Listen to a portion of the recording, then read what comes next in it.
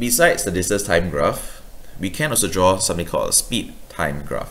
The speed time graph compares the speed to the time. So now let's compare the speed time graph with the distance time graph. If the car was at rest, in the distance time graph, you would draw a straight horizontal line. If the car was at rest on a speed time graph, you can see here that the speed would remain at 0. No matter the position of the car, you would always draw a horizontal straight line and it would always be at 0 speed.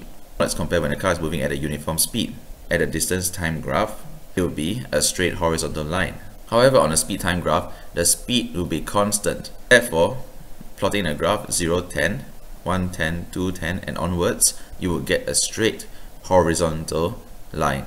Previously, we talked about acceleration on a distance time graph. So now let's compare that with a speed time graph. So here refers to the actions of one object. The first one we're going to plot is the object's distance time graph, which is we compare the time with the distance. So 0 to 0, we plot it over here. The next time 1, compare with 5 distance, 2 with 20, 3 with 45, and 4 with 80, and finally 5 with 125. With these plots, you can see that as we have mentioned before, if it's constant acceleration and speed is increasing at a constant rate, the distance time graph would produce an upwards bending curve. Now let's try it with the speed. We're going to do this part of the graph in this part. We're going to compare speed with time. Firstly, it will be 0 time at 0 speed. It starts off at rest. Next, at 1 second, it has reached 10 meters per second. 2, 20. 3, 30, 4, 40, and 5, 50. So over here, you can see that a speed time graph at constant acceleration would produce a perfectly straight diagonal line.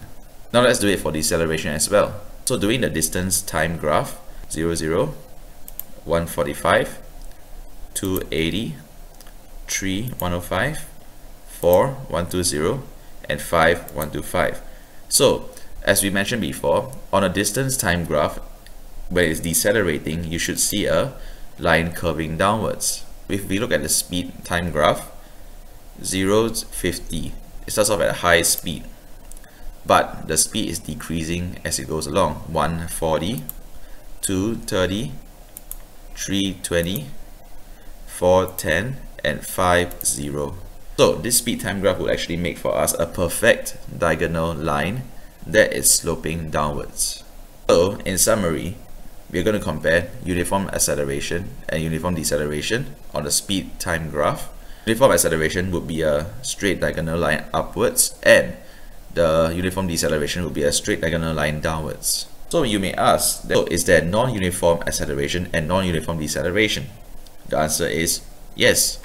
If the acceleration is non-uniform and is increasing, on a speed time graph, the graph would curve upwards. So the speed is increasing, but the acceleration is also increasing. That's why the graph would curve like this. However, we have another case whereby if the speed is increasing, but the acceleration is decreasing, which means the speed is still increasing, but the rate at which it is increasing is going down. So you will still get a line that is going upwards. However, the shape of the graph is different. It will instead curve this way.